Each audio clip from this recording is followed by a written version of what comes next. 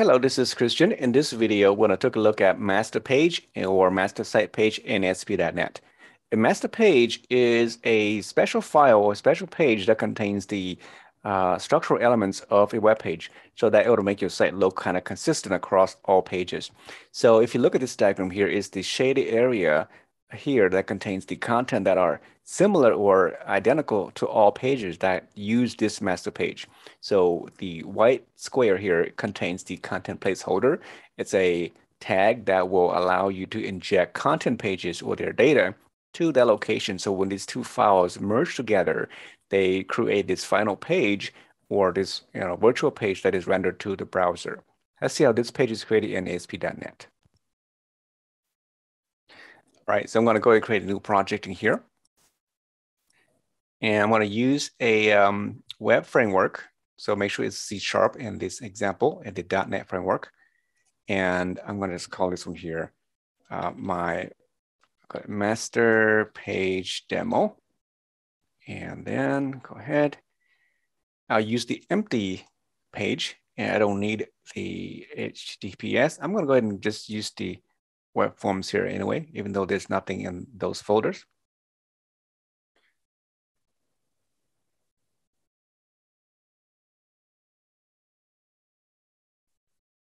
Take a little while to create this for the first time.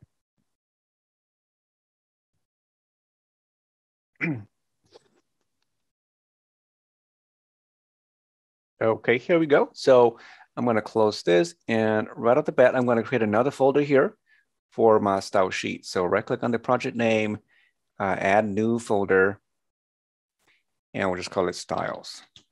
Inside the styles folder, I'm going to create a new style sheet, and I'll call it default. And I have a some style tags already created in another file. I'm going to copy that, put it right in here. I'll also include it in the video so you can use it. So here are just some really simple tags, one for the footer, the navigation links, and the main tag, and also the body color. So it'll be light gray and things like that. So save that. All right. So when you create web pages in ASP.NET, you have the option of creating a page with or without a master page. So for example, if I go here and right click on the project name and click add, go to the new item, and here you're presented with these options under the web tag over here, okay? Tab. So you have the web form. This is the one that without the master page. If you want to create with the master page, you have to click this one here, okay? So as you can see, let's do this again. Okay, so the master page here, I'm going to give it a name. Actually, I can't because I don't have a master page yet, right? So let's create the default one here, and I'll call this one default. So this is what a page will look like without a master page. So these are the actual content of your HTML element, followed by the page directive up here. And so this page uses just regular HTML, right? No site master. Now, to create a master page, you just basically go here. Let's do this again. Let's delete this. Okay, so first, let's create a master page. Go to your project name, right click on it, and go to add and new item. Now, we're going to search for the one that says web forms master page. It's down here somewhere. So here we are. There are two of them. One is the master page, one is the nested type. So we want just the one that says master page.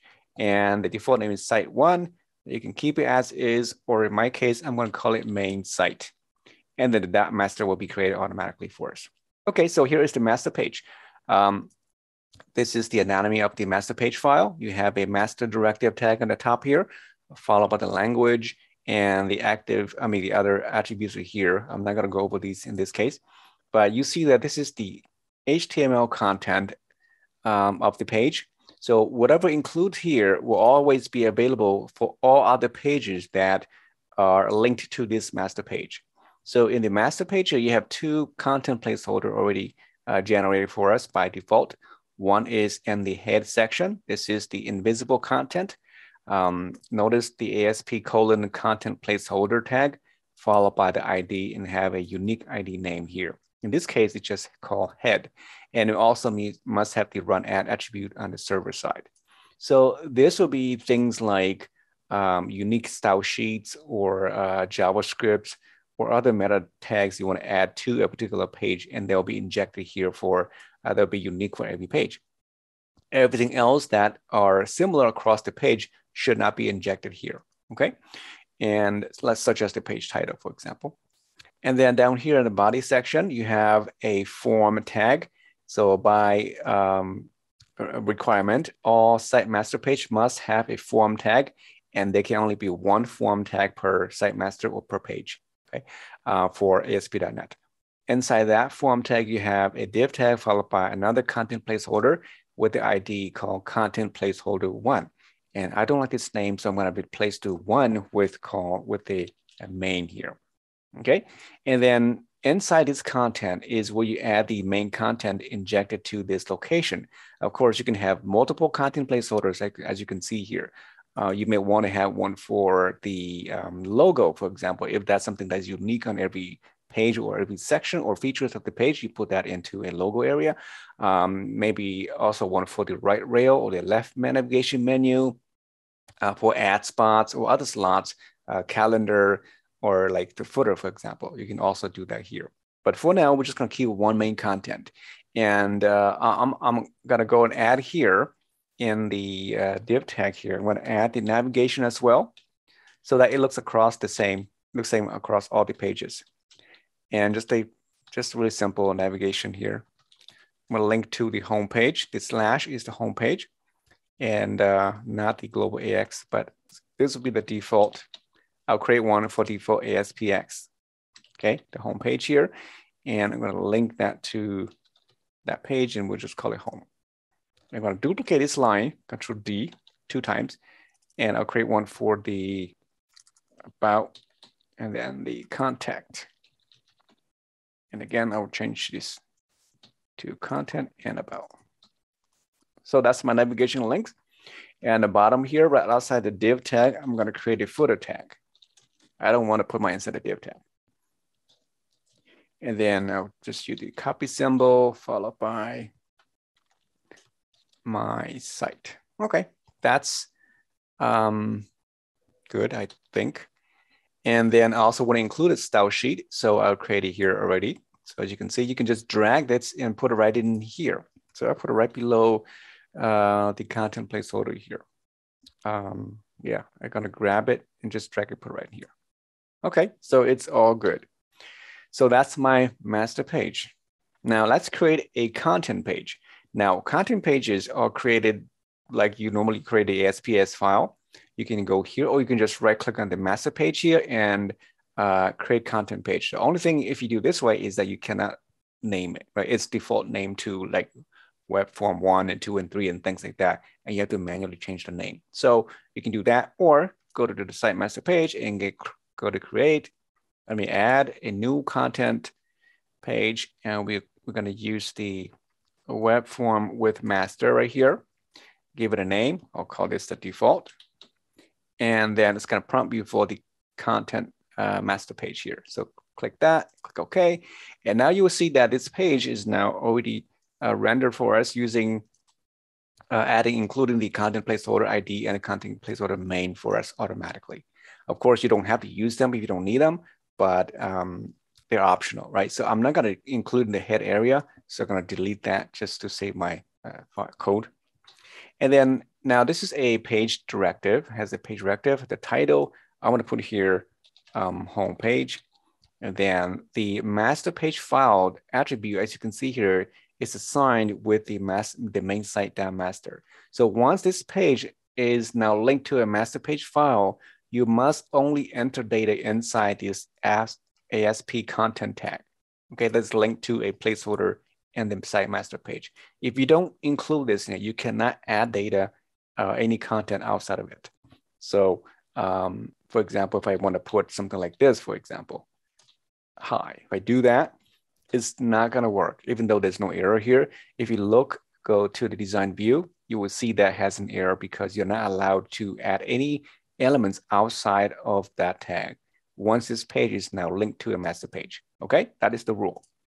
And so you can't do that. Now, if you take that off and go back to the design view, you're going to see that now it shows the master page content followed by a gray box here, or a box you can actually add content in here. Okay, so if you go in here and just type something, you can see that I can type content in here and is inside this ASP content tag, right? So that is a way to kind of like protect your code, protect you, the designer, from accidentally deleting or updating content in the site master page.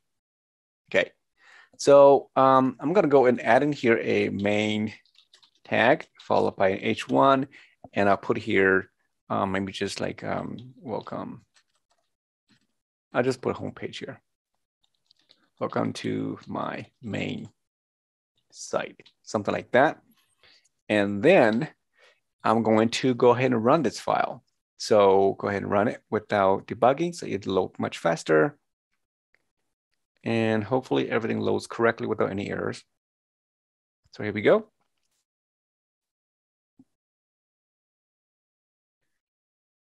All right, so here it is. This is the main page here. And the about and the contact page are not created yet, but that is what it looks like. So let's go and create those two pages and then we're done with this video. I'm going to create another page here. You can go here, add new content, new item, or the shortcut is right here. If you already used before, then it should be visible here. So go click that, and this will be the about. And then just click OK. Again, I'm going to do one more for the contact. Okay, so inside here, I can put a main tag again, and H1, I put here contact me without the dot. The same for the about.